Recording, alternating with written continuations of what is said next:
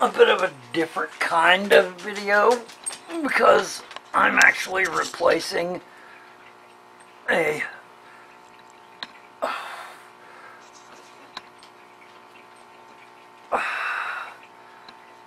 let's see if I can get this where it's pointed at me,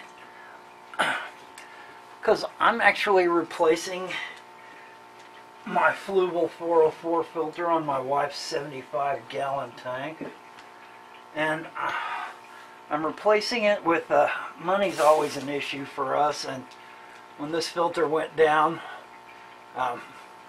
I tried to find the cheapest filter that I could, and I found an Aquaflow on Amazon for 55 bucks. And while it's probably not going to be the most wonderful filter that money can buy, I'm hoping that it will suffice. Now, I have already pulled out my Fluval 404. I have taken all of the biomedia that I could out of the 404.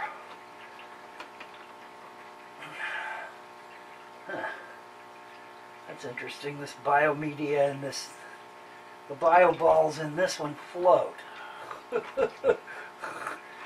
That's not good. I don't know how I'm going to resolve that issue. Anytime that you change a canister filter out, you're likely to run into all kinds of unexpected issues. And it can be frustrating for all of us, so don't feel like you're the Lone Ranger when you suddenly are faced with issues that you never expected to have before. You know, it's just part and parcel of the whole thing, and you just kind of have to go with the flow. In this instance, I'm going to basically have to put this down and make sure that that lid stays on top. Now, this water in this filter, you can't really see it, is pretty murky, because what I've done is replaced all of the water that is in here came out of my old filter because of all the muck and murk that's in it, is also where a lot of the bacteria is established. And when you do one of these canister filters, you've basically got about an hour before you have to get it back running, flowing again, so that the bacteria, the biofilter part, doesn't die. So you're kind of under the gun when you're trying to get these things back together, because otherwise what you're going to be doing is dumping a bunch of dead bacteria back into your tank, which is never a good idea. And so basically, that's going to be close. I don't know whether I'm going to be able to get that up all the way I need to or not. It's always one of the issues when you're putting a new unit together. Okay, and I expect this to overflow, and of course it is. Didn't expect it to overflow quite that much, but it is. Have to be careful not to destroy the clips, because they are critical for the operation of the unit. Oh, great. Pretty much need to be ready for all things to go wrong, because that's usually how these things go. They basically always go wrong. It's our job as hobbyists to do our best to make them go right. Okay, so Have plenty of towels, have plenty of tools on hand, and in this case I'm probably very much going to need to figure out some new way to get this plugged in. That's going to be an issue. It is not going to be tall enough, and they will have to come up with a new way of plugging this in. And I don't like that. Okay, so basically when you've got a new canister filter to install, you're going to have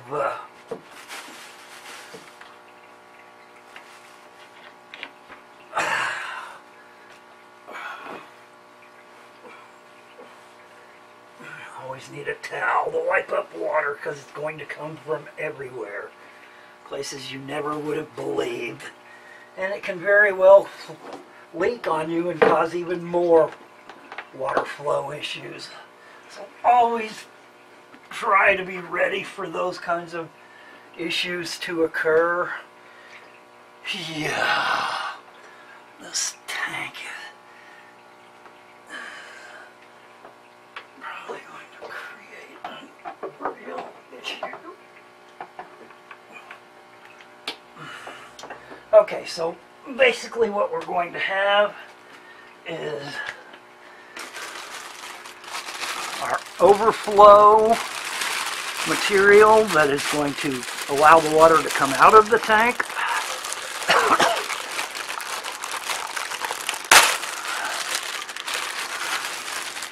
And these are always various kinds of devices. Looks like this one has an interesting little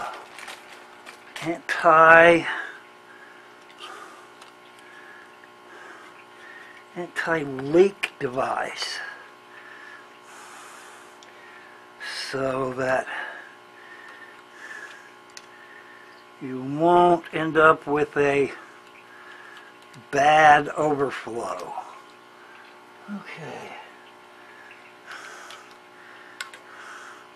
I believe that cap comes off and that this goes on, and that this is some kind of overflow float. Okay. And now we need the... Okay, we've got the J-bend.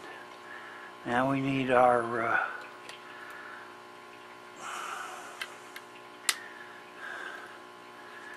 guess this needs to go this way, and this needs to go that way, and we need to have that.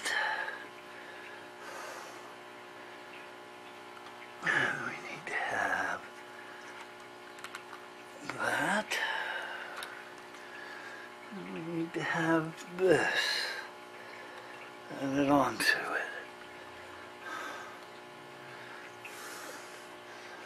it.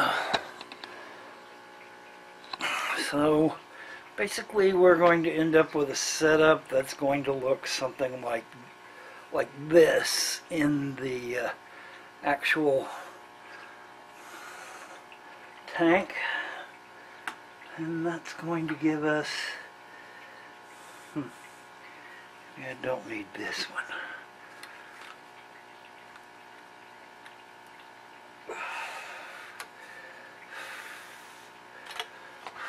Leave that one off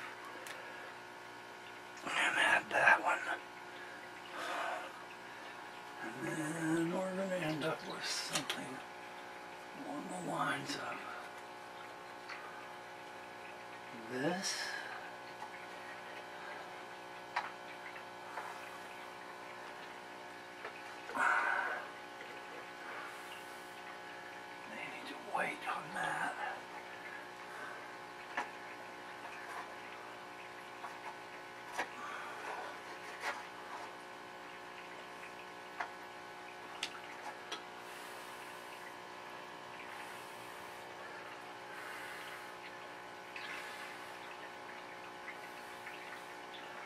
Okay, potentially like that.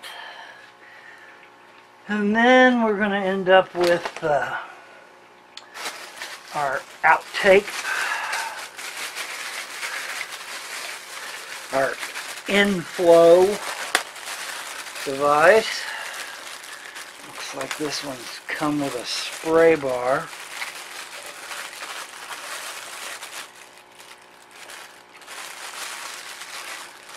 And usually the writing on these things is next to useless.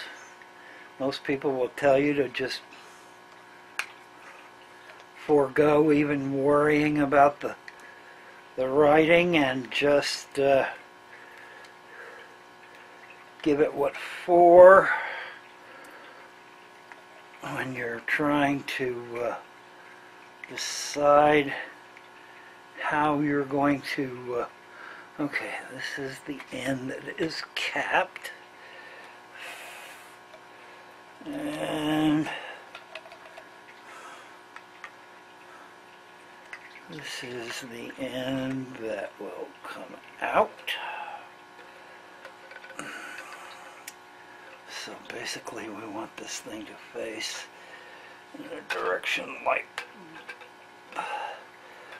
this,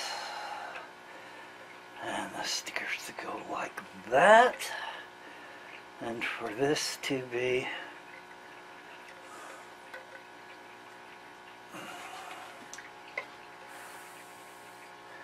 you know what, I want it to come this way, except that's not going to work either.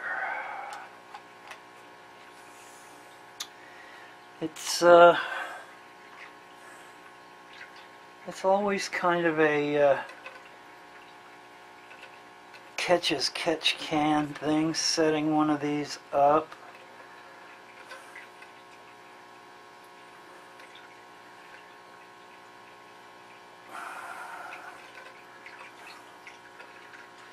Because, like I say,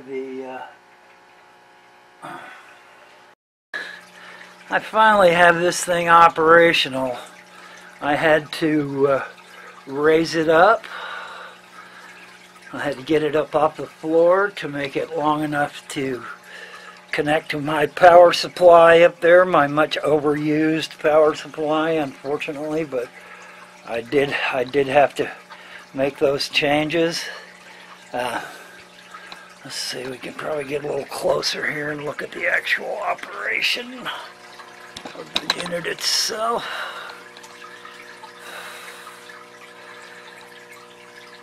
It's not putting out a whole lot of water. It's not near the amount of flow that was associated with my Fluval 404, but it is pushing some water around the tank, and as you can see, the tank water has gotten quite a bit, there's more malm in the water because it's being forced through the filters in this unit.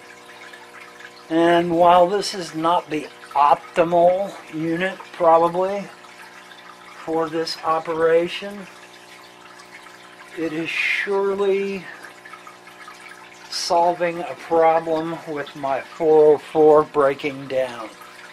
And like I said, you have to be very time conscious when you're doing this, because you can kill all the bacteria in the filter, and that will adversely affect your fish tank when all that dead bacteria is pumped out into the tank, and not to mention not having live bacteria. There were 3 media trays in this, and each one had a fiber bottom, so that the water would indeed have to flow through yet another mechanical filter before it got to the bio filter, the bacteria media. And so I have used most of the filter media that was already in my Fluval 404 because it is bioactive. It has been running for a long time in this tank, and has of course developed a bio layer. So I reinstalled it into the new, mixed with the new filter media that came with it. It came with a tray of bio balls, and it came with a tray of ceramic rings, which surprised me for the price, that it actually came with as much filter media as it did. And of course it came with the obligatory charcoal bag, but I'm not a big fan of charcoal unless I'm using it to remove medications from the water in a tank. Charcoal is just basically an excuse for you to run down and spend more money at the pet store over and over and over again without, I mean, don't get me wrong, there are some positives to having charcoal in a media tray. It will polish the water somewhat. It will act as a biomedium itself eventually when all the pores of the charcoal have absorbed all they're going to absorb out of the water. And if you're starting a brand new tank, then yes, it's probably a good idea, because it will pull some of the ammonia and out of the water itself. But overall, I'm not a big fan of charcoal, so I did not install it, in replacing it instead with more ceramic rings and mechanical pads that I knew were full of bioactive material. So basically this thing is up and running once again, and it's always a headache. It's never going to be easy. I mean, sometimes they're easy, sometimes you plug and play and it works like crazy, but usually you have to fight getting it primed so that the water will flow. You have to fight figuring out which hose is which. You have to fight the hoses as far as being having any slack in them, which allows air pockets to develop. It's always a little bit of give and take when you're setting up a new canister filter. But once you've got it set up and running and you're sure that it is not leaking, you may well have a functioning product for many years to come. So it's always a good idea to replace something. And this time we went with price instead of any of all the other factors, besides people not ranting and raving about what a piece of junk it was. The research that I was looking for was that it did function. And it does function. It's not a whole lot of flow, but it's enough flow that rainbows in a tank will be able to make use of it, and it will create a circulation in the tank to bring the debris that's loose in the water back to the filter itself. So it should serve its purpose. So good luck, YouTube.